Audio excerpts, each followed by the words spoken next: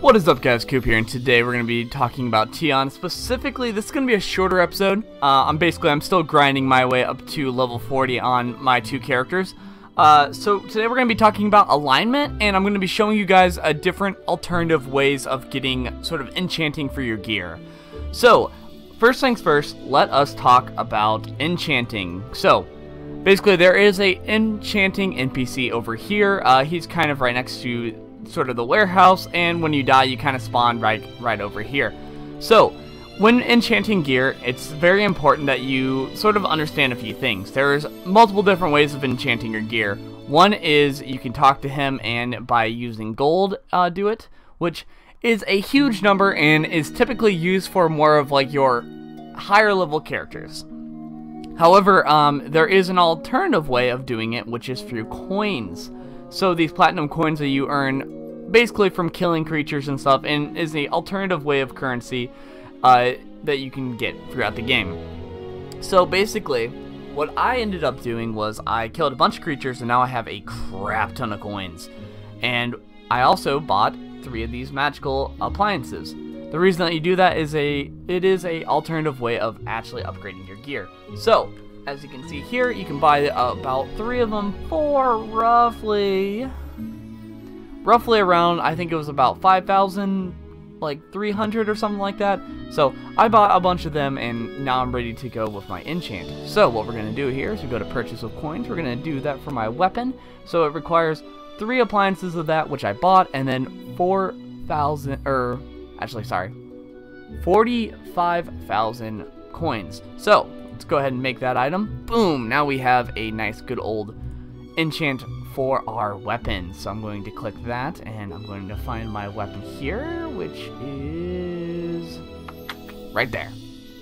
Boom! Now it has become a +1 sword, meaning it has a +1 enchant on it. So makes it a little bit more powerful and nice for us. So that's going to be one sexy weapon once I start upgrading it a little bit more. So we've now officially upgraded our weapon, and now it will do more damage and be a lot more helpful for us in the long run.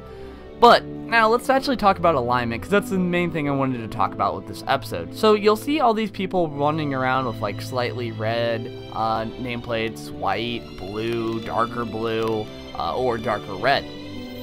So what exactly is alignment? Well, the easiest way to look at it is looking at it with this, which if I go here, so lawful basically shows if a character is good or evil. Basically, if it's red, it usually means that they typically kill players or different sort of NPCs and stuff.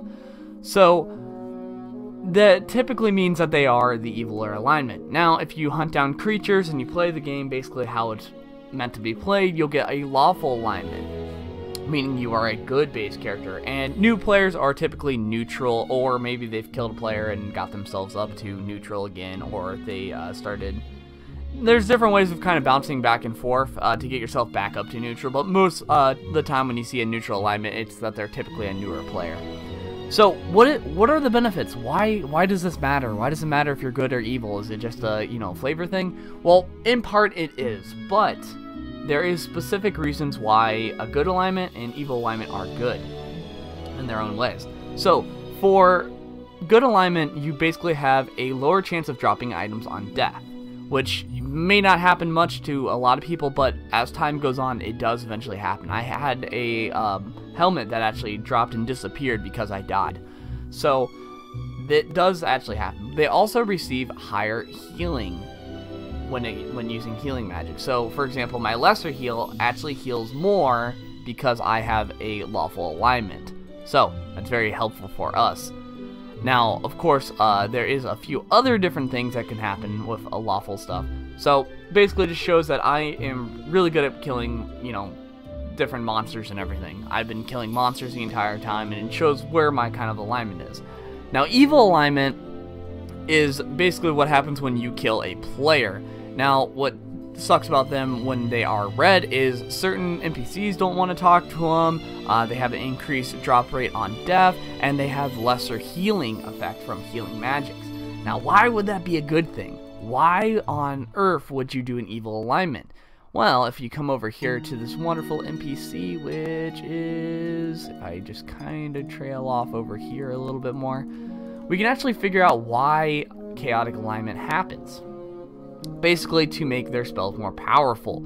So, as you can see here, it makes my spells more powerful. So their actual spell-based abilities are more powerful when that happens. Now, real quick, let me show you what happens when you are a chaotic-based character. So this is Casille. She's only slightly a bad character, but if I trail off a little bit and I actually show you what happens when you are a evil alignment character. So typically monsters are kind of chill. They, you know, you can kind of attack them and then they'll attack you if you attack them, and also if you attack the same class of monster. So if you attack a dwarf, a bunch of dwarves will attack you if they're nearby. However, if I actually show you here real quick, let me just kind of trail off into an area to show you something that's different and unique about sort of evil-based characters. So as you can see here, I have not attacked this hobgoblin whatsoever, yet he is chasing after me, which is very interesting. So basically, when you are an evil-based character, monsters will actually go out of their way to attack you on the spot.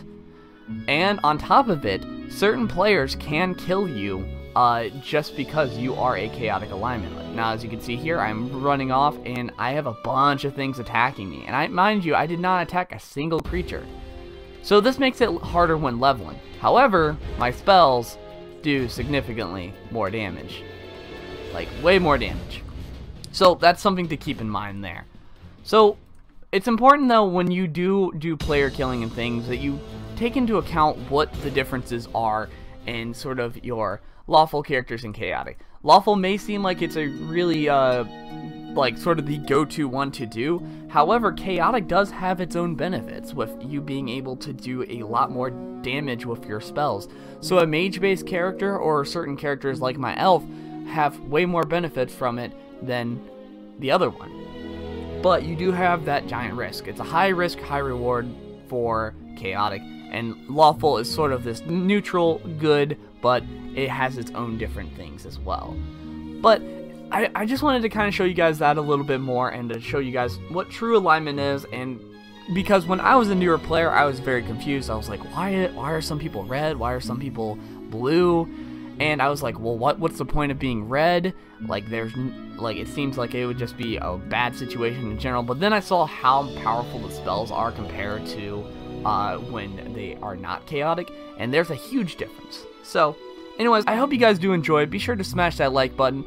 Hopefully I will be level 40 within the next day or two, and then once I'm level 40, I'm going to be trying to finish up a dungeon run, and then actually show you guys what happens when you sub to the game and get all the membership bonuses, and then we can look at different member areas.